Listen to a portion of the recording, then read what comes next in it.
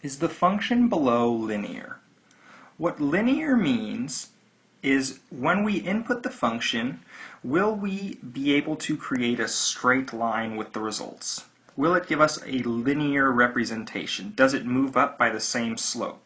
So linear formulas usually follow y equals mx plus b. Okay, we always have this slope that it follows, and it goes up by that each time. If they're nonlinear, then they won't follow the same straight line. They'll actually tend to be somewhat curved. So as we can see in this graph here, we have two curved lines, neither of which are linear. So the correct answer is no.